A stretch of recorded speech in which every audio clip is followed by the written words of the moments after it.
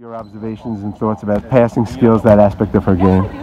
Yeah, I mean it's a great part of her game, to be quite honest. I've coached some really good players like Diana Taurasi. I think she's one of the best at defining the open man, and Sue Bird. But I think Vandersloot, but Sabrina's right up there. I think the way some of the passes she's made this year, it's more like wow, that's pretty impressive. She just has great court vision. She sees things happen before they happen, and she has that ability to make really good passes. I love that she's getting the recognition, and obviously with an All-Star starter, coming up, and because she's been critical for us, as is all our players. But she starts with that with the point guard, and she's making some easy baskets for our other players just with her playmaking. Everyone sees her as a scorer. She's way more than that. Liberty basketball. You can see Sabrina surveying. She set up that pass with her eyes. Onyenwere from the corner connects.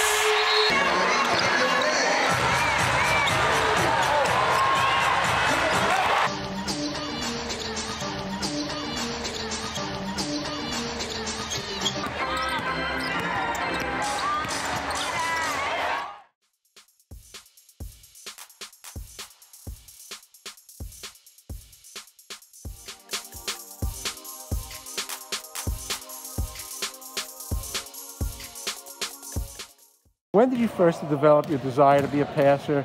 How did you develop that desire, and how did you develop your passing skills through the years? I've never really thought much about it. I think it's just always kind of been a part of how I've played. Growing up, I was always just smaller and kind of lengthy, and so just trying to figure out ways to impact the game, and one that's always in your control is passing. So kind of just fell in love with that aspect of the game at a really young age, and just continue to try and improve it as I've been playing along my career. I just kind of take what the defense gives me, whether it's the pass or the shot or what kind of pass it is. It's just kind of in the flow of the way that I play the game. I mean, I've known her since we played at Oregon and UCLA together, against each other, and so I've seen it firsthand for a few years now. Her passing ability is amazing. To be able to get people in the right positions, to be able to see things before they even happen or before they even develop is so amazing, and it's just a testament to how hard she works and just her basketball IQ as well. And that's something that we've needed, since I've been at the New York Liberty, and she's definitely improved in that. And so we're just going to continue to build on that.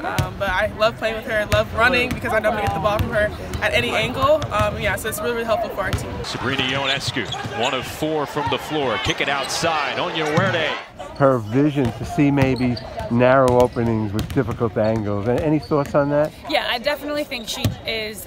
She's a bit of a risk taker with them, but in a way that I think is smart still. Like, she knows where she can take the risks, I think. And she does find those angles really well, and she knows how, I think, to use them to her advantage. So whether it's quick bounce pass, or if it's a little bit of a pass with a spin on it, she can get it nice and high for the people, and the timing of her passing, I think, is really good as well. Her court vision is just something that every single time you should be expecting the ball from her, and she makes it so that you are in a position to get the ball and score or make a good play for her teammates. And so that's always good to have a teammate that's looking for you, looking to share the ball, and that's something that we have in her for sure. There are times where there'll be a narrow opening with a difficult angle, and you have the vision to kind of thread that pass. Do you think that's a natural ability? Is that something you've worked on? No, I don't think I've ever really worked on it. I think it's just what I see, and sometimes it doesn't work to my favor. Sometimes I see it and I don't put the ball where I want it to go, or my teammates don't see what I see, and so sometimes I turn the ball over. But I think that's kind of all part of just continuing to learn how to manage and find those lanes to be able to get that ball in. About just the ability to get to the ball to the right place at the person's body, the right place on the court, the timing. How about that aspect of it? I think she's done it for such a long time. She did it in Oregon as well. I know she could score a lot, but she's developed that passing ability there. And, Sabrina wants to win. So she wants to make the plays that can help us win. She's got that really competitive fire. Her ability, I think, to create for other people, she finds you at the right moment as well, so that you're able to score. It's sort of in rhythm, it's in motion for, if it's Tosh in a pick and roll, if it's the shooter. She's just really good, I think, at reading the game. And it feels like she's always kind of a step ahead, and she knows, if I go here, this will be open. If I go here, this will be open. You practice, passing drills, and if you do, what do you focus on? Not anymore, really, but I used to a lot when I was younger, and I still do. I think more in the off season to just continuing to get passes where I want them to go. Make sure I get it in the shooting pocket, depending on where the players want the ball, where they like to shoot it, whether it's on the inseams or not. I think it's more just getting familiarized with my teammates and what kind of passes that they like.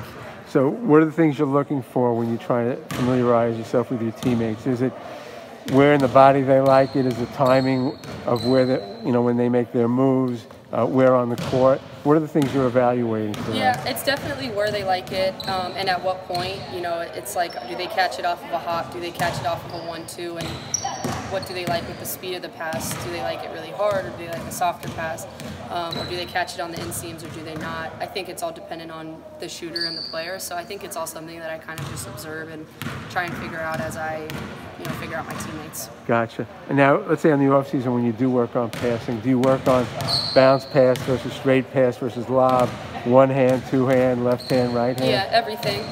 It's not like I just sit there and pass. It's more incorporated in the drills that I'm doing, whether it's coming off of a pick and roll and making reads, but it's definitely kind of all incorporated in my workouts, whether it's bounce pass, chest pass, over the head pass, whatever it is. She's got strength. She can pass with both hands. She's seen some amazing passes, and not all people, not all players have that ability there, but it's something that she's worked on. But I think where she's really grown, where I think we've seen her mature the most, is handling, a double or a triple team. When she's getting more bodies thrown at her, she's showing that poise and ability to, I think, make sometimes it's the home run pass, but sometimes it's just the easy option as well that gets us, moving into the next action. She knows that she's going to get a lot of pressure, so to be able to pass, make good decisions, even in kind of scramble situations, is super important for us as a team. Can you give us an idea of when you'd use a bounce pass versus a straight pass? If the defense hands are up, it's probably going to be a bounce pass. If the defense hands are low, it's going to be an over-the-head pass. Yeah. Should you always lob into the post? No. It depends where the defense hands are, so It's not an automatic lob. Gotcha. And in terms of your teammates' defenders, do you study your teammates' defenders to see what tendencies they might have to determine where you want to get the ball and the timing of the ball to your teammates? I study the whole defense as a whole. My teammates, any 5 players that are out there, it's what I'm kind of studying. And it's not necessarily on how to get the pass in, it's more how are they defending the actions and what's going to be open, whether it's the roll or the kickback or the shot. Look, I think it comes back to her IQ, and she's seen every kind of defense, to be quite honest, and I suppose you have to get into understanding where the gaps are, where you think you can get people open, and that's a credit to her. She's a real student of the game and just allows her to see things before it happens. Shoot the face-up jump shot. Ionescu into Howard. Lloyd missed. Johannes on the leak out. Johannes pull up 3 on the evening.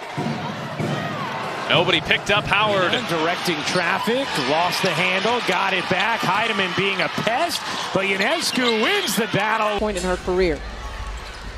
Playing some of her best basketball. Former Defensive Player of the Year making a play. Opportunity for the Liberty. Ionescu, no look feed. Keeps taking the shots. They will fall. Nice 1-2 game. Player knew the system from last year and has provided some good minutes. Ooh, tries to step in front there.